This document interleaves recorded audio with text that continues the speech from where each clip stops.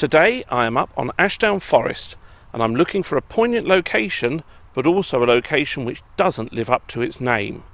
The site is the Airman's grave between Nutley and Duddleswell, about 3/4 of a mile's walk from each, up on the open forest. Despite its name, there is no grave there, but instead there is a memorial to 6 young men who crashed flying a Wellington bomber here on the 31st of July 1941. The men were part of a 100-plane mission to bomb Cologne, but something went wrong as they were on their way back to their Lincolnshire base, the details of which are somewhat sketchy and disputed, with the result that the plane crashed on the forest and all 6 members of the crew died. The mother of one of the men, 24-year-old Sergeant Victor Sutton, erected a cross to mark the location, and then in 1971 a wall made from forest stones was erected. So, time to crack on and find the Airman's grave. Just standing here on my way, and look, this whole area has been burnt away. These trees here and bushes have obviously succumbed to the fire. Now they do in the winter, burning deliberately here, but everywhere at the moment is just so tinder dry because we haven't had any rain for at least 20 days.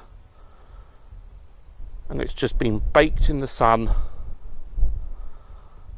And here just the twisted blackened remains of these gorse bushes is all there is. Well, here I am next to this double bridge arrangement. The track sort of goes across a ford here, and I don't know if you can see, but the water is very brown. Not your usual sort of muddy brown, but you know, this is quite rusty, and that is because of the amount of iron that is in the soil here. And of course, Ashdown Forest, in the past there would have been a lot of charcoal burning and making of iron out of the soil here across the Weald of Sussex, well known too. So I'm going to have to scamper across this bridge here and make my way across and down to the other bridge there and carry on my way to the Airman's grave. So here we are, up at the Airman's grave, and there's a white cross that was erected some time after the event itself. Originally the mother erected a wooden cross.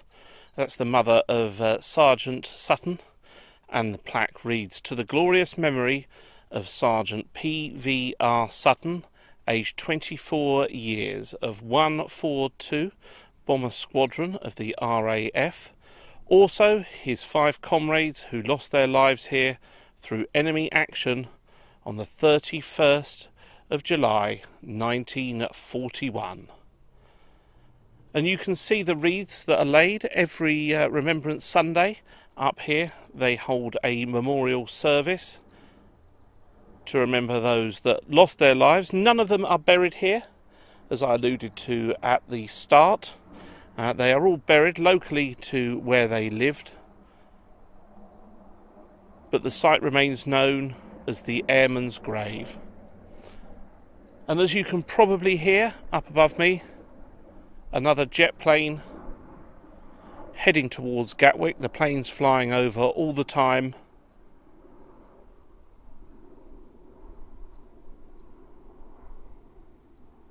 And as the engines die away again,